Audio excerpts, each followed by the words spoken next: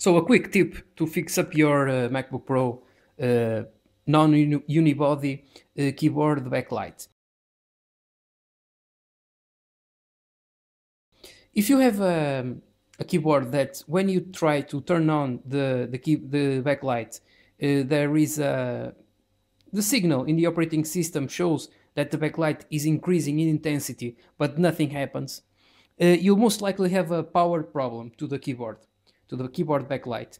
This is solved by looking at this connector here. You may want to watch my SSD and Mavericks install video for the disassembly of the computer, or else you can just look for a video on YouTube. There's a lot of videos on disassembling the MacBook Pro pre-unibody. You remove this tape carefully, which most likely is already dry and with not any strength in the glue, and the tape is there to hold in place this connector here. It's a tiny connector. You see, after many years of usage, the thing is that this connector may become may have bad contact. So what you do is you take your screwdriver and you loosen this flap here. You see, it's a tiny flap that moves. See me moving it? I don't want to move it, not to break it. But this flap is here, and then there is a wire that runs and is fixed to the flap. You see the cord coming out?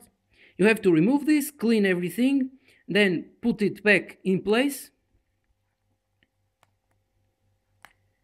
Well, I'll put it back in place, but don't want to do this with only one hand.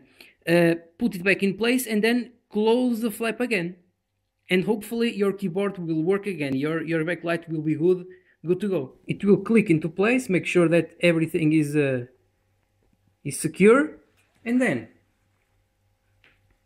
get a bit of electrical tape with fresh glue and tape over the connector. So hopefully this link will last a few more years.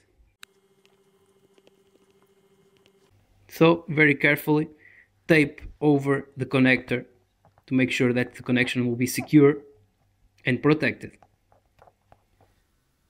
So now that I have reconnected that ribbon, everything is correct, and I have my backlight again in my keyboard.